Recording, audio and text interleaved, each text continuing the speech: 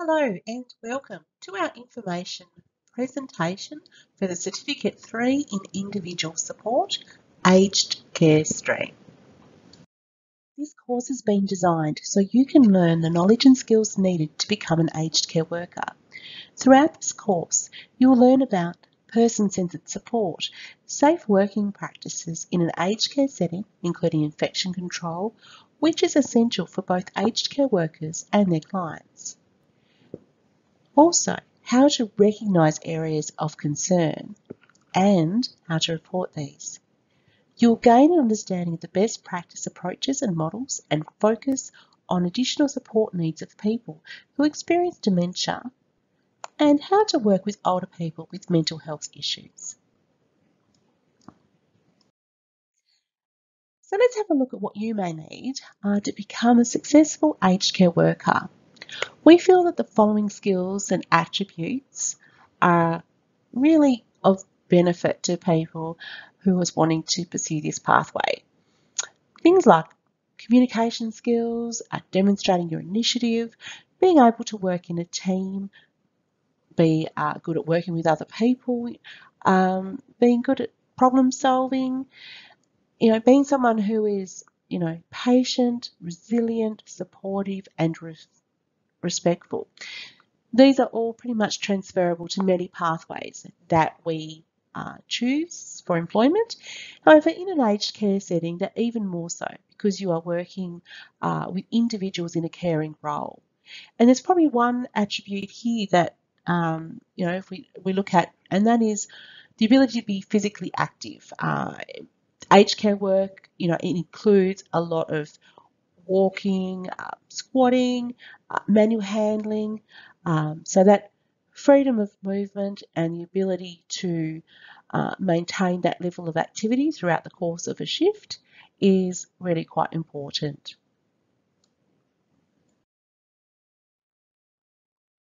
After successfully completing this course, you'll find that there are different pathways within the industry to explore. One that we've sort of focused on here today is becoming an aged care worker. There's also that of a personal care worker or in-home sort of care assistant or an extended care assistant, support worker. There's also the ability to transfer your skills into the disability sector. To do that, to gain a qualification, you can actually complete 4 additional specialised disability units. You could certainly look at undertaking a nursing qualification with us here at TAFE or through the university. Okay, so to get ready to apply for this course, there's a couple of things that you will need to do. And that fits within, if you like, licensing and other requirements, which for this qualification, at time of application, you'll need to obtain a current National Police check, option 2 adult records aged care, which is free of serious convictions. You also need your Working with Vulnerable People registration. Students who are enrolled in aged care will require a current flu vaccination and up-to-date COVID-19 vaccination. All vaccinations are required by industry for work placement. So without evidence of the above, we will not be able to proceed your application and enrolment into the Certificate 3 Individual Support Aged Care Stream. So it's just really important if you've decided that you're going to apply to use this as a bit of a checklist of things that you'll need to organise to support your application for this course. We certainly encourage you to have a discussion with us in regards to recognition of prior learning. Our conversation will be based around qualifications you may have previously studied that Again, factors to consider when looking at any recognition will be the unit codes and the qualifications that you may have already completed. We look at the prior knowledge that may assist with completing the coursework, but we certainly recommend full attendance for the course as it's delivered holistically and has information provided within the specialised context. Okay, so the course units, the Certificate 3 in Individual Support is a total of 13 units of study, which consist of 7 core and 6 elective units. The 7 core are what you can see listed here. Look, I won't go through each of those individually, but you can certainly also find these on the course page on the TASTAFE website. So following on from the 7 core units we just had a look at, these are the 6 chosen elective units that will be delivered for the Certificate 3 Individual Support Aged Care stream.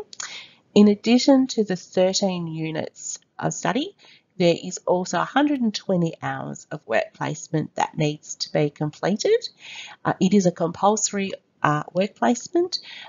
However, for the course, the compulsory work period does not include night shifts, public holidays or weekends. Of course, bear in mind, if you want to gain employment in the sector, it is pretty much 24/7. So you'll find that working in the industry will involve night shifts, public holidays and weekend hours, just not for the work placement while you're doing your studies.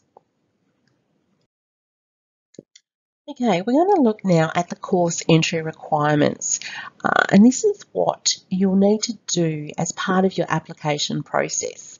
So there are new entry requirements, and you will now need to provide the listed evidence before you commence the course. So this will need to be uploaded into the student portal with your application. We will need to be able to view an updated copy of a National Police Check, working with vulnerable people registration and vaccination certificates. This is to enable the early work placement schedule to be confirmed with the host employers. So it's really important, like we spoke about before, is that this is your checklist of what we need to support your application to commence, to be considered for the course. So go through this list. So as part of the application process, you will need to complete the basic key skill builder, BKSB, before starting the course. The BKSB will enable TASTAFE to ensure you have the required literacy and numeracy levels, identifying any learning gaps that you may have, or to recommend relevant study support. This is completed online, and this is something that we will provide you the link with as your application progresses. We'll need you to provide a current National Police Check. As mentioned before, it has to be option 2, annulled record, aged care. The working with vulnerable people registration, volunteer status, a current flu vaccination, and an up-to-date COVID-19 vaccination certificate. So again, this is your to-do list. This is what you'll need to provide us to support your application for the Certificate 3 in Individual Support Aged Care. Okay, so what's expected of you? Well, number one would have to be attendance. It's an expectation to attend all on-campus and online sessions. Now, we feel a poor attendance rate does not enable students to be ready for the practical work placement. As adult learners, it's expected for you to take responsibility for learning, but also to expect supports will be put in place to enable individuals to reach their goals. All student interactions with others and the ability to work in a team is assessed throughout the course. It's important to demonstrate work-ready skills in this area to commence that practical work placement with a host employer. And again, we want you to complete all the required documentation to a level acceptable for the course requirements. And it's going to be, again, essential to complete that practical work placement, which is a minimum of 120 hours. But look, if you feel there is something holding you back, or if you're struggling with something, talk to us.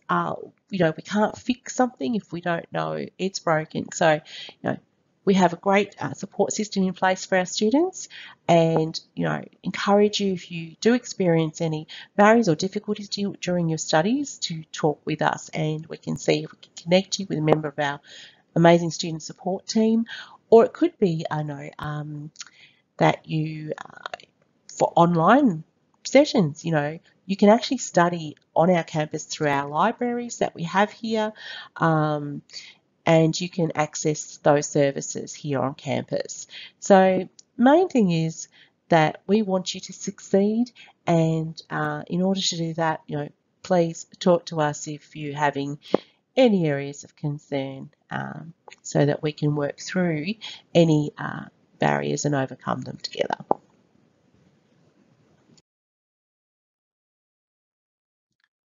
So just following on from the expectations we have in regards to attendance, and the reason that is so important is that this course is a combination of, if you like, on campus and online learning. However, it's structured learning. It's not self-paced, sort of, or flexible in that regard. So it is a combination of online and on campus, but it's structured and timetabled. So it's definitely not self-paced. And again, along with the compulsory class attendance and the structured online learning, we do recommend, setting aside an additional 6 to 8 hours per week of study for research and completion of your assessments. Assessments are designed to help you demonstrate the skills and knowledge you learn in your course, and are an essential part of your training.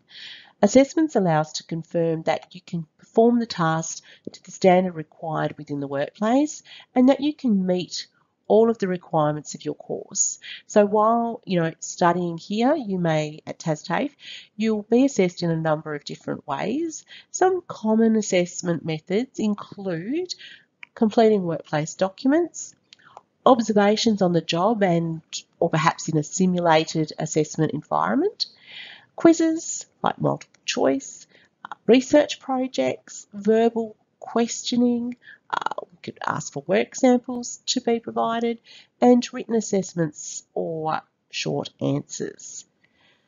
Students who don't complete progression milestones during a course will be invited to attend a meeting with the teacher, to discuss their progress.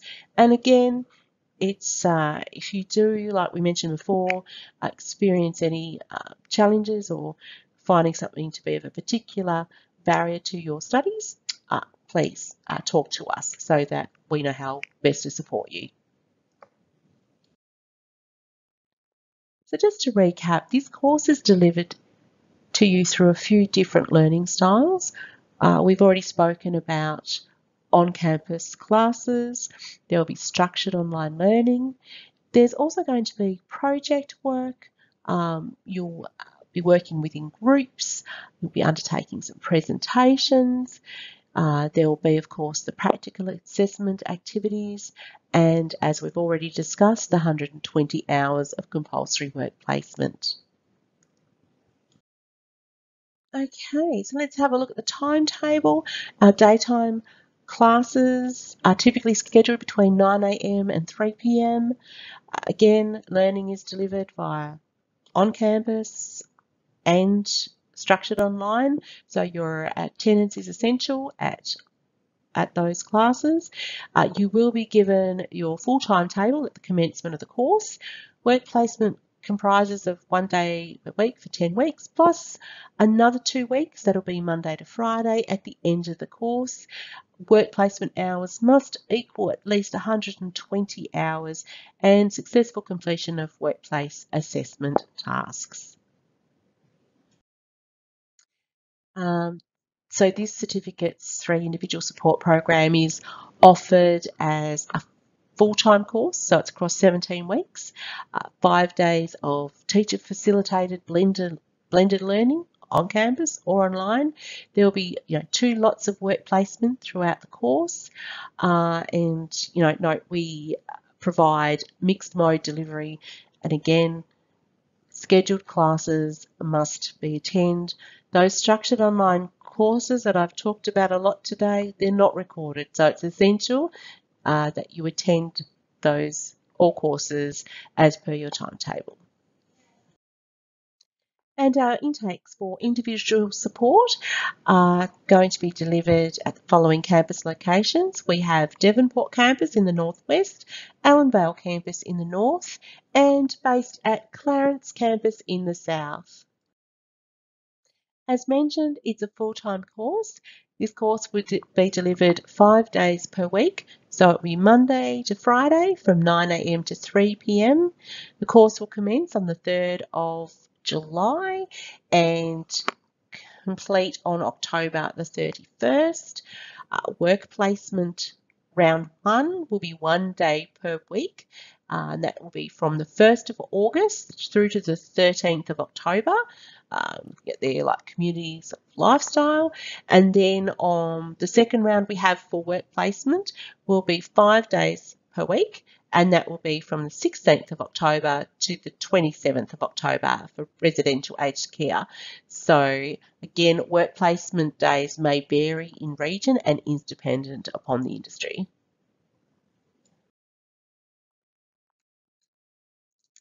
Okay, workplace requirements. All students must undertake a minimum of 120 hours of work placement in aged care.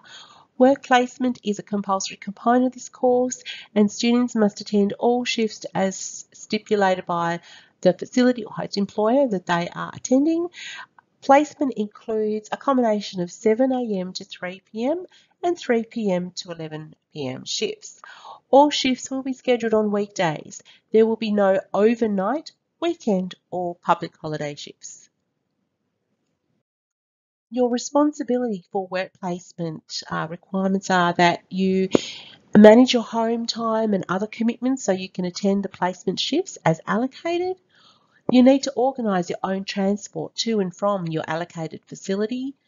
Have that national police check and working with vulnerable people registration. Ensure you have all the immunisations required for aged care.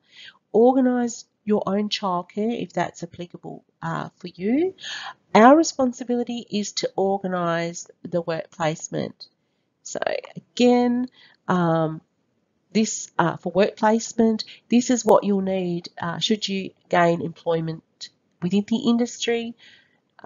So it's going to be essential that you can manage and provide evidence of these as well. So just that reminder that working in the aged care industry can be physically demanding. You'll find that you might need to stand for long periods of time. There's going to be that need to move and use lifting equipment. You'll need to be able to feel that you can undertake repetitive physical work over an 8-hour shift. It's just good to have that awareness of that physical aspect of the role. Certainly doesn't stop you from applying. These are the skills that you will need to develop to undertake these duties of an individual support worker. Course fees. The good news is Certificate 3 in Individual Support in Aged Care is tuition fee free, as it is part of fee-free TAFE. So that means there are no tuition fees if you are eligible for fee-free TAFE. To check your eligibility and for other frequently asked questions regarding fee-free TAFE, please visit our website www.tastafe.tas.edu.au. There you'll find out all the information you need to about fee-free TAFE. Please note though, it does not cover items such as materials, uniform, or checks and licenses that you may require. Okay, so to look at those additional fees. Okay, So as mentioned, whilst the tuition fees will be covered if you are eligible under fee-free TAFE, there are associated costs for this course. We have provided you an approximate of those costs. So there are costs associated for the national police check that you will need to have done, as well as your working with vulnerable people card, unless you already have a current card. There is a course resource fee of $50. You will need to purchase a TAFE black polo shirt of $40. And there is a textbook, although it's not compulsory, but if you purchase that textbook, it is $95. You'll also need to supply your own pair of black or navy trousers to ensure that you have black closed-in shoes. And again, as mentioned, you are required to provide evidence of a flu vaccination and your up-to-date COVID-19 vaccinations. So we've certainly covered off a lot of information about the course today, and if you're keen to proceed with an application, the applications will be opening on the 17th of April. These are open via our website online at www.tastafe.tas.edu.au. We also suggest, if you haven't enrolled with us before, please visit the Apply and Enroll page on our website to watch a presentation. This can assist you with knowing what to do for and how to apply and navigate around our application portal. And once you've submitted all your application, we'll advise you of the outcome or if we need further information from you in order to progress it further.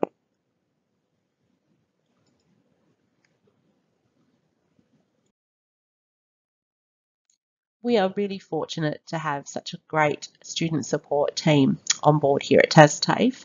So if you need assistance or support during your time here at TAFE, we have literacy and numeracy support teachers, we have student counsellors, we have Aboriginal support officers, disability liaison officers that can assist you.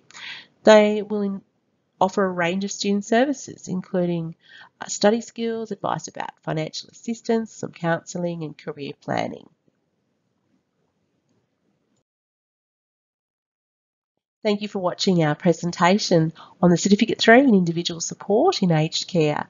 If you have any more questions following this presentation, please email us at health.admin@tastafe.tas.edu.au. Thank you.